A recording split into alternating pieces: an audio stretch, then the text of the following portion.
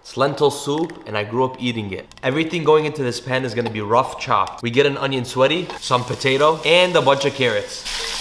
And here's our beautiful red lentils. Introduce them to the party. We add some chicken bouillon, generous amount of cumin, and a whole lot of smoked paprika. Water, just a little bit over those vegetables. Keep in mind, lentils are miniature sponges, so you wanna make sure you have enough water. Once it starts to bubble and argue back, we shut it up with the lid, drop the heat to a simmer, and cook for about 30 minutes until everything's nice and tender. Now this step is entirely optional, but you could always cook an onion and ground beef. Just don't forget to season it up. I like the soup smooth, so I always give it a nice little blend.